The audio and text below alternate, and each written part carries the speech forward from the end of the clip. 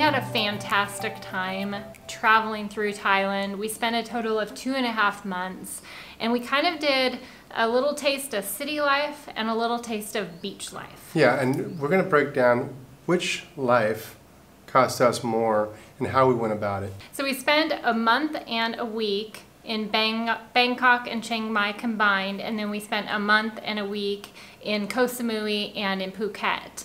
And both had something very different to offer. So, you know, I kind of felt like in one area we were spending more than the other, but then when we started tallying it up, yeah, it was kind of interesting to see how it all broke down. Now, the way that we're going to do it, so we're not just tossing a bunch of numbers at you, is we're first going to compare our time spending our city life, we'll call it. And that we started in Bangkok. Yeah, and Bangkok was fantastic. We enjoyed it much more than we thought we would because it's the big city, and that's usually what we kind of steer away from. But Bangkok, our rent in Bangkok was $380, and we were right in the middle of the Ari district, which was about a block from the monorail system. So it was very centrally located for everything that we needed to do. Yeah, and it was a great introduction for us to Southeast Asia because it was our first stop, and we were totally prepared to be overwhelmed, and we weren't. No, we weren't at all. The subway system, the monorail system, everything was very easy to use. We were able to communicate with everybody, no problem. So the shock factor that we thought we were going to have simply wasn't there. No. Yeah, that was a great time, and that was 1 week in Bangkok. And then we flew to Chiang Mai. And in Chiang Mai, we had a fantastic place. We stayed in a neighborhood called the Nimon district. It is kind of your, I don't know, maybe a little more upscale or just more modern neighborhood with your malls and a little more nomadic. Like a lot of what are they called? Workspace places that you do work from home. A lot of cafes, stuff like that. And our place there for 1 month was $658, which we thought was a great price. Yeah, for what we had. We had a rooftop pool. It was a great price. Yeah, and really it was so central to everything that you needed. You could just walk out your door, restaurants, seriously, like right out the door, and then also massages and the mall and just kind of anything you needed. Your smoothies. I did. I had my smoothie stand just right there, so that was really nice. I like them. 2 a day is quite excessive. I did not get 2 a day. Now, our next category is going to be our grocery bill. Now, our grocery bill and all throughout Thailand was a lot less expensive than it would have been anywhere else in the world, obviously, because you're eating street food. And you're also eating at 7-Eleven. You're getting your 7-Eleven fix. Yeah. And you might laugh at that, and so would have we until we started doing it. 7-Eleven has some of the best ramens and snacky foods you can shake a stick at. Well, and not even just like your basic ramens. They have curry and rice that tastes just as good as what we were getting at home, and we're tossing it in the microwave and cooking it. So we definitely enjoyed that. We definitely enjoyed it when we needed to, and we needed to the extent of about $44. Yeah, in Bangkok, yeah. And that's in 1 week, so that's extensive. Yeah, and in our grocery bill is also anything that we buy for household. So especially when we're staying in a place for a month, we do need to buy like laundry detergent, things like that, or whatever. So anything we buy at the grocery store, Brian's beers, my snacks, those are in our grocery budget. Correct. Now in Chiang Mai, obviously, with that said, we spent a little bit more because we were there for an entire month, and we spent $140 on groceries in Chiang Mai. Chiang Mai had actually a really nice big grocery store, so anything you needed, and that was actually really nice. We thought maybe we'd prepare meals, but I will say this. One thing we quickly realized, and we kind of knew coming in as well, is you pay more to prepare your meals at home than what you're going to pay to go out and eat. So yeah, and it's also more work to prepare your meals at home. And you might think it's kind of a hassle to go out every day and get something to eat. But literally there are restaurants right down at the bottom of our elevator. Yeah. So it wasn't a problem at all. We just run down, really get some food, and come right back up. Yeah. Now the next category is transportation costs. And this one just really varies by the location that we're in. We typically use transportation, obviously, to get around. We don't rent cars. We're not renting scooters while we are here, and that might be something that you do. We just made the good decision even before coming in. That wasn't something we were going to do. Right. So in Bangkok. Now in Bangkok, Bangkok, we do walk just about everywhere, but Bangkok is a huge city.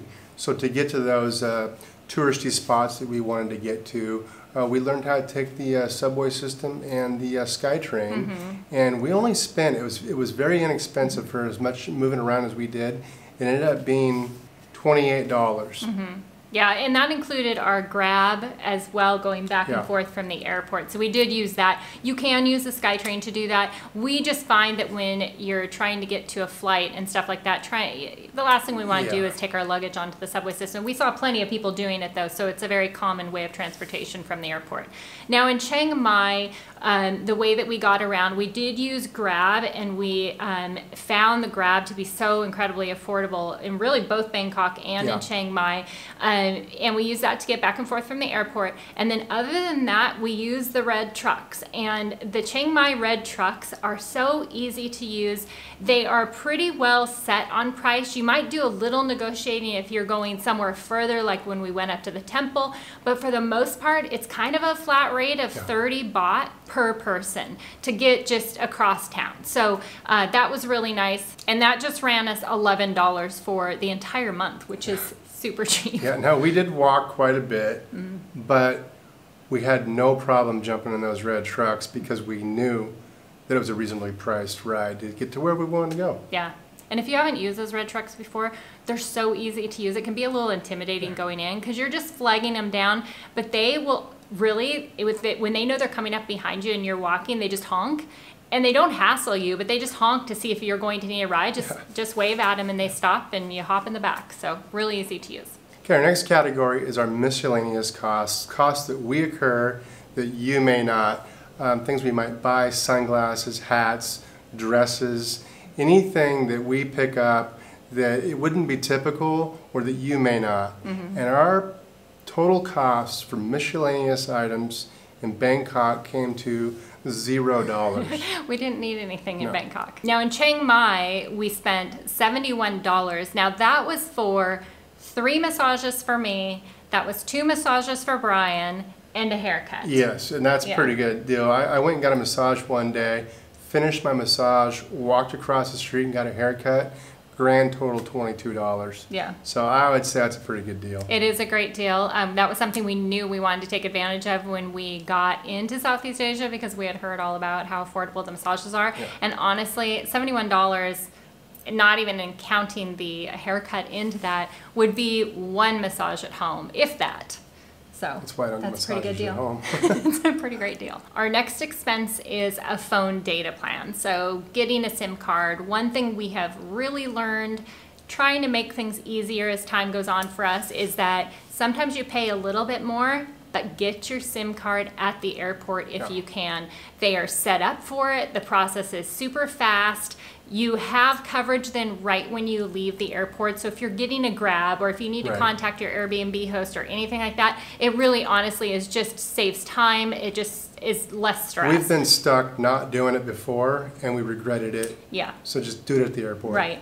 And one of those places that we regretted it was actually in Bangkok, and that's where we learned the lesson. So in Bangkok, we actually traveled into the mall area from our place, got there, forgot that we needed our passports, which you always need your passports, so just bring that with you. But anyways, we ended up getting our SIM cards at the mall, and that was $54. And because it kind of went a few days forward into the time we were in Bangkok, that then covered majority of the time that we were also in Chiang Mai as well. So we only had to get it the one time, so it was really $54 between the both of them, but we put it into Bangkok's budget. Okay, now island life. Now this is kind of what you think about when you're coming to Thailand, so this might be what you're most interested in.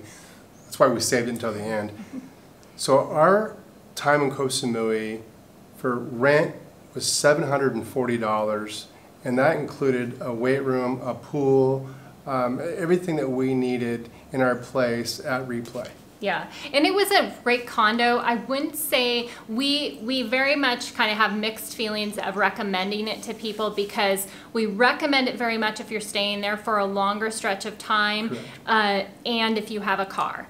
It had all the amenities we needed, but the one thing it was very much lacking is because we didn't have transportation. It was a little hard to get around. So Just want to throw that out there because we don't want you to get there and be like, hey, Brian and Carrie said this is great. Brian and Carrie said this was great. Okay, and then in Phuket. Now in Phuket, normally we do not stay in hotels, but in Phuket, because we were there for just about a week, we went ahead and we stayed in the hotel. It is a Wabi Sabi hotel. It is a fantastic location. It is right near the beach. We actually are on almost the top floor, so we have a little bit of a view of the water. It has been fantastic. It includes breakfast in the morning, so that's been great. And that for 1 week is $420. Right, and we would recommend this place. Highly recommend this place. If you are coming to Kamala Beach, check this place out. For sure. Okay, our grocery bills in Koh Samui, a little bit higher here.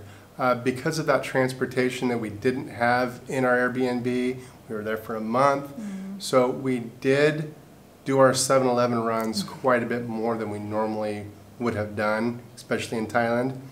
And our grocery bill this month, I also drank a little more beer on the island. Well, we had a pool. And we had a pool, yeah. So it came to $254.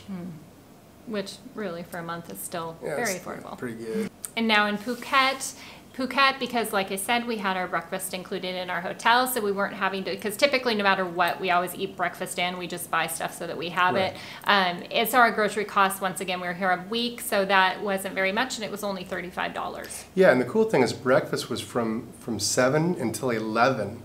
So we would eat breakfast around 10:30. That's kind of typical for us anyway. Push it into your lunchtime a little bit, and then you only have to buy dinner.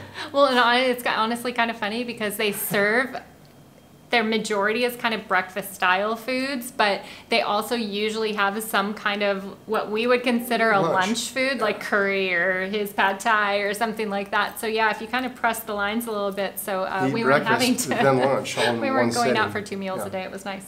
Now, entertainment. In Koh Samui, our entertainment really was, I mean, we definitely ate out a little bit. We would go into Fisherman's Village and we would go and have dinner at the market, and we did find some places kind of around us to eat as well. And then it was really having beers by the beach, because we had some cool places that were down the beach from us that we would go down and have beers and stuff, and so that was really great. And that total just came to $87 for the month. Yeah, and you know, in Phuket, our entertainment was very similar. Beers on the beach, that's kind of what we enjoy doing, especially when you're in Thailand. So beers on the beach in Phuket came to $75. Now, one of those nights was in Penang Beach, and we probably had more beers than, I normally do, so that jacked the price up quite a bit, and you can blame Trey for that because he was my drinking buddy that night. But yeah, and I think that one thing that we definitely noticed right out the gate getting into Phuket was that you were paying more. You were paying more for the food on the beach, and you were also paying more for beers and drinks on the beach as well. Now, you could find your bargains here and there, but in general, you were going to be paying a little bit more. And you should. It's pretty nice. It is pretty nice. Yeah. Now next is transportation, and in Koh Samui we paid a bit more. We noticed the pricing of transportation definitely went up soon as you got down and you were enjoying the beaches and the island. So we took a taxi from the airport to our place. It was maybe a 10-minute ride, so it's not like it's far. We used the red trucks to get around the island, which they don't negotiate to the same level that they do in other areas that we noticed in the cities. So you were just in general paying a lot more money. And then once again, we used the taxi to get back to the airport, and that came to $50. Yeah, those red trucks in Chiang Mai were a third of the price as they were in Koh Samui. So that gives you some kind of idea. Obviously, you're going to pay a lot more. So now in Phuket, we highly recommend you take the bus from the airport to wherever you may be going on the island. Yeah, so the bus, it is called, it's the Phuket Smart Bus. It's an airport bus. It runs from the airport, and it runs pretty much to the far other side of the island, and it stops in all the main cities. You know, you never know coming in how easy they are going to be to use, and it was so simple to use. And it's not just the airport bus, it's the way of transportation to get along the island to all the different beaches. And let me tell you, it's the much more affordable way of transportation. It's 100 baht per person And now if you're only going from one beach to the next beach and it's not very far, it's still 100 baht. Right. But let me tell you, it's still way cheaper than those little red trucks. Now, I'd like to add, earlier we mentioned that sometimes you get to the airport, you just get a cab, you grab a grab, and you get to your Airbnb. It's just easier. That's what I wanted to do. Carrie said, no, we're not doing that. We're taking the bus because it's so much less expensive. And she was right. Once again, the bus, I would highly recommend, we would highly recommend jumping on that bus. Right. And so the bus, the one thing about it that we will say is that there is a schedule for this bus. So it doesn't start super early in the morning and it doesn't run until really late at night. And we learned that kind of the hard way. We were hanging out with some friends. The evening went a little later than planned. And all of a sudden I looked down to see when the next bus was, and it basically had just gone by. Yeah. So we got stuck taking a grab, and we were talking about how expensive the grabs can be here on the island. A grab from one island to the, or from one little town to the next, and we're talking maybe 3 miles. Yeah, 10-minute drive. It's a $20 grab ride. Yeah. So it's expensive when you compare that to $3 each to hop on a bus. So keep that in mind. Keep that in mind. Don't drink too late. If you're having to hop around a lot, I mean, $20 one time, not a huge deal. But if you really wanted to be bouncing around just using Grab, you're going to have a high transportation bill. Okay, our miscellaneous expenses down on the islands. In Koh Samui, we spent $22. Okay, the majority of that was mine because I got a really cool sun hat and I got this fantastic shirt for a really good price. And I only got this price because of the day that I was there bartering with the guy to get the shirt. So, you know, I got a great deal.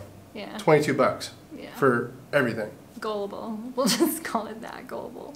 And then in that $22, I got a pair of sunglasses, just a cheap, easy pair of sunglasses to wear by the pool so I don't have to wear my good ones. And then here in Phuket, we didn't spend anything on miscellaneous. There was nothing else we needed. No. Brian had gotten all of his gear. Well, there's all the good deals are gone. If you like this shirt, give me a thumbs up.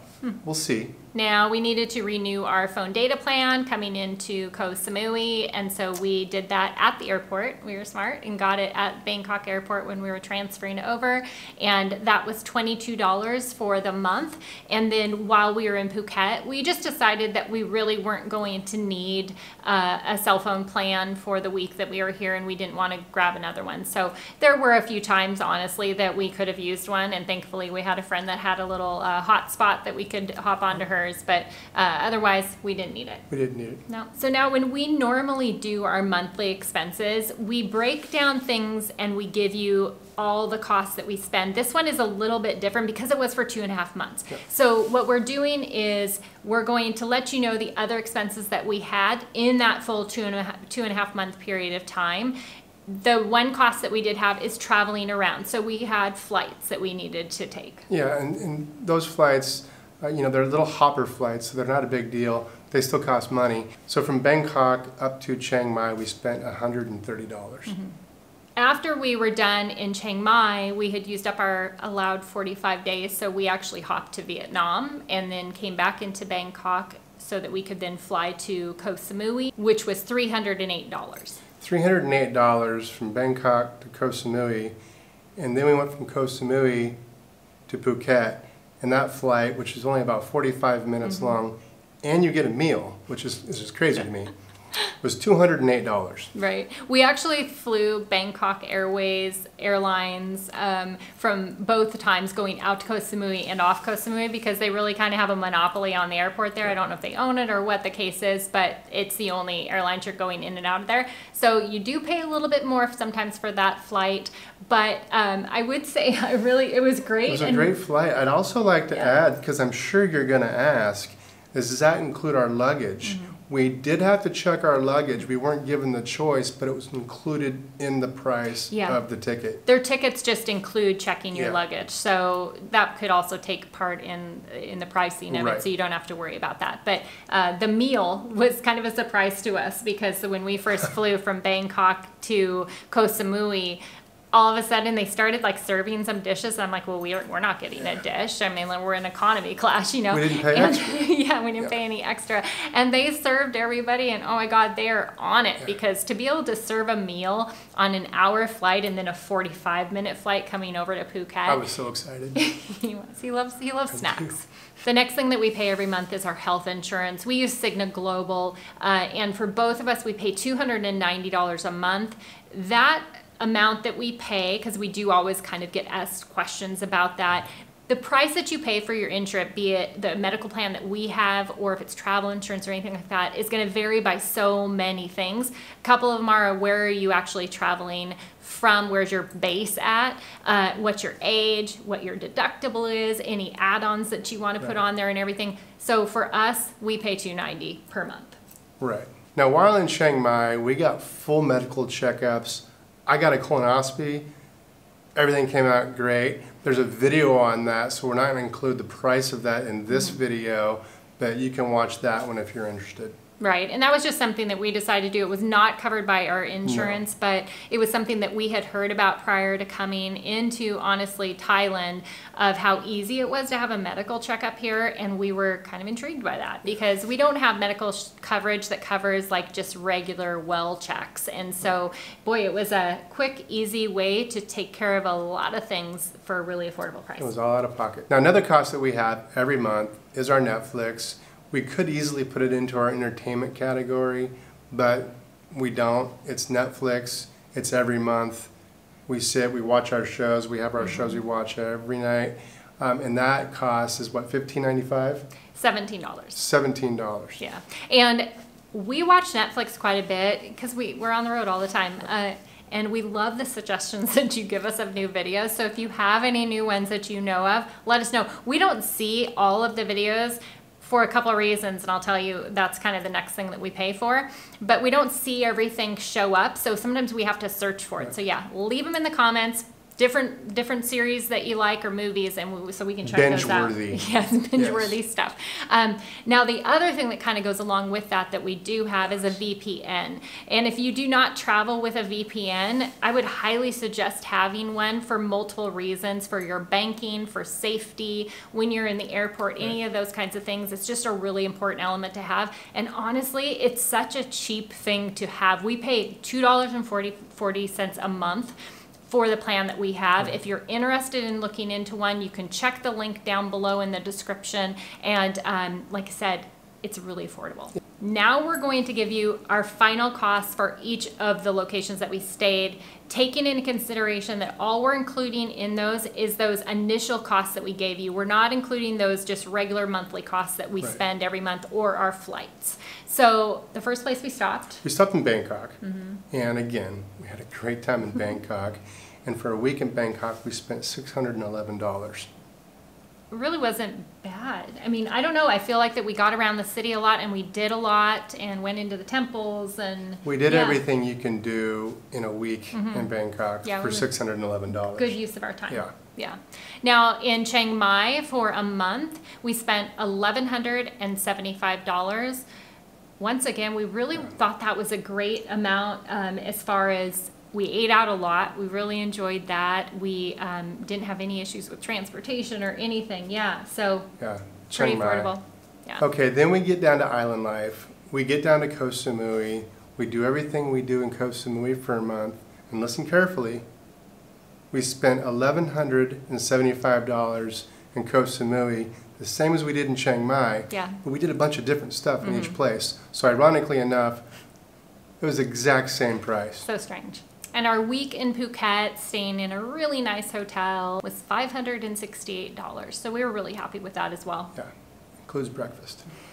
He likes the breakfast. We both do. So our total expenses for city life in Thailand was $1,786. And our 5 weeks of beach life was $1,743. So almost exactly the same. Yeah, it really, I really expected to see the pricing for the down in the beach life to be way more. Yeah, so did I. Yeah, so we were happy with that. So I guess with that and weighing it out, you're not saving any money by staying in the cities. So we're going to add up the grand total for you, because right now I know that you're thinking about, well, how much did you spend total? So our total costs in Thailand for 2.5 months was $3,529. And then per person for 2.5 months, that was $1,765. So really we came in, I still feel like we saved a lot of money. We're well below what our normal budget is.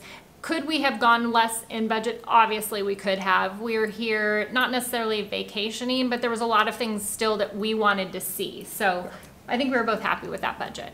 We don't feel like we held back in any area. No.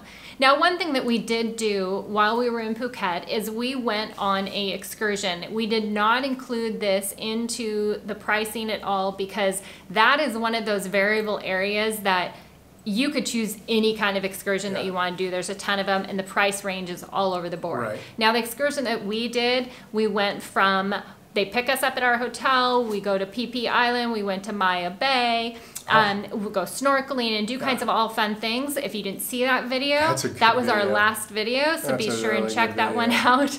That was $150 each for that. That's expensive for us too. That's not something that we typically do, but we're in Thailand, we figured we got to do it. There were some key places we knew we wanted to see, and that was one easy way to do it. So after this, we're headed to Malaysia. And very excited to go and explore another country, and we hope you come along with us. So make sure and hit the subscribe button so you can follow. And if you like my shirt, give this video a thumbs up. All right. Cheers. Cheers.